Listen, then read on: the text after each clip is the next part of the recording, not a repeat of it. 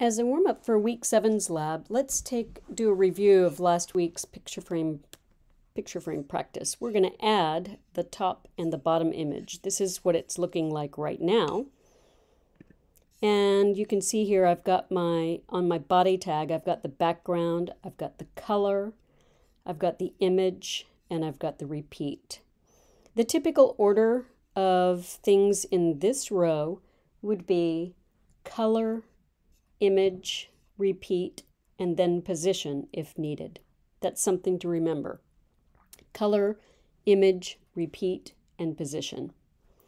So I'm going to add the top and the bottom images to this same body tag. And the way we'll do that is by putting a comma between them and then adding the image. So I'll add the image here.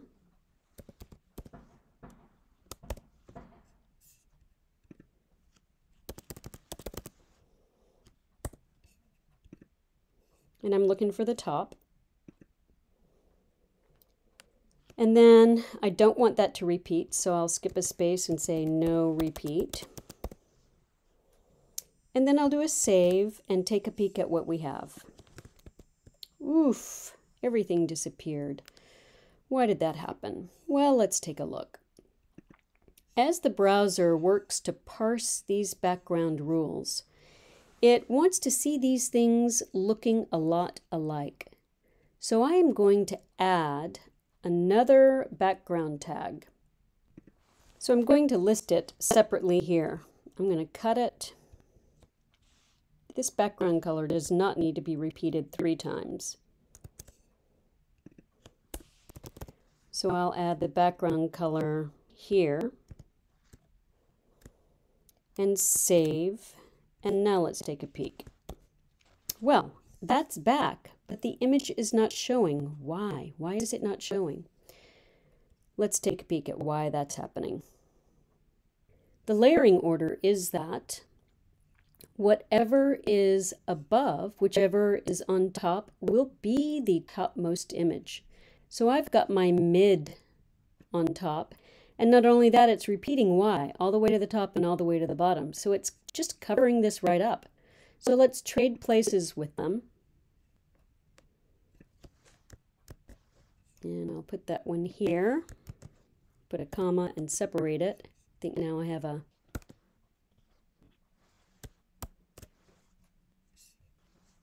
there it is. So we have semicolons at the end of each rule. And I'll put some space between these. So as a reminder, the background color is more specific than the background. So it's overwriting it. Let's do a save and refresh. So now I just need to move this text down, and I'll do that in the container. It makes the most sense. Where's my container? I'll add some padding top, maybe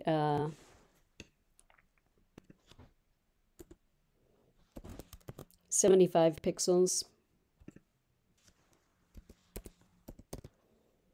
Just guessing. And that looks pretty good. So let's add the bottom.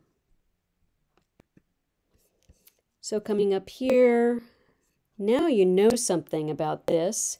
So we want the no repeat top image and the no repeat bottom image in front of the mid image because this one is repeating.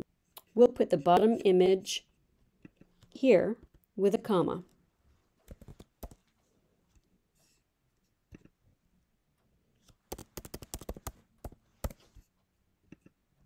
Where's the bottom? There it is. And we also want it to be no repeat and a comma. And save and refresh. Can't see it. What's going on here? Oh, it is right now hanging out by default in the top left. So we need to give it a position. And we want to give it a position of left bottom. Save, refresh, And there it is. Now I might need to add a little padding underneath at the bottom of my tag, my container. So let's do that. Container. Top, left, right, padding, bottom. We're going to look at how to shorten this. And I'll also give that 75px. Save and refresh. And there that is. Now it's beautiful. So let's talk about shortening this. I've got my 4 padding notations here, my declarations. And I want you to think about these in the order of a clock. Top, right, bottom, and left. So let's comment these. Oops.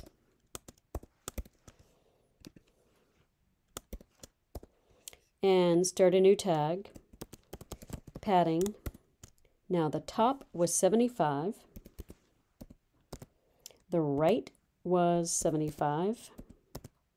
I'm putting a space between these. The bottom is 75 and the left was 100. So let's see what that looks like. Save and refresh. All the same. So it's just better to put all of your padding, right, in one rule instead of creating 4 different rules. All right, let's begin week 7's lab.